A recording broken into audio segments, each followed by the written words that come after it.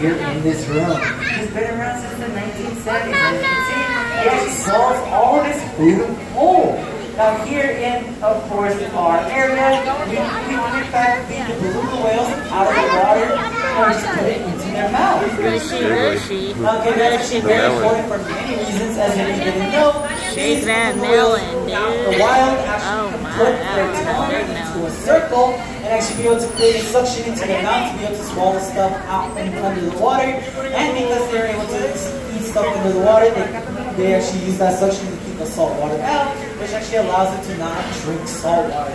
Again, remember these animals here, like most sea life, actually have to eat a lot because if you didn't know, they actually get their daily water intake from all the food that they eat. So not only are they eating so they can actually sustain themselves, they're also eating to be able to quench their thirst.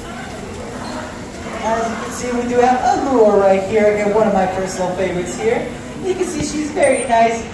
And of course, they are going to do just a little bit of a training session right here. And it looks like they're moving around all the way to the other side.